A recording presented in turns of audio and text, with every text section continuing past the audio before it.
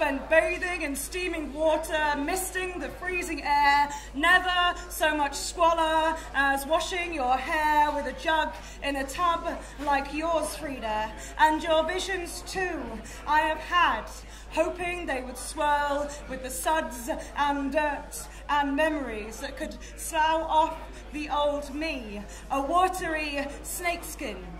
No such luck when I pull the plug. You knew this too as you floated in pain, hoping the waves caused by your muscles, no moon's orbits lapping over your body, could heal it all. We have all hoped for such aqueous miracles, meditating on our feet, an unusual act for those of us who are tall. You can see it in your feet, Frida, those twin islands of painted toes reflected perfectly, revealing their imperfection. In your personal lake, volcanoes spew high-rises, not magma. Naked lovers share the water with sea creatures and galleons.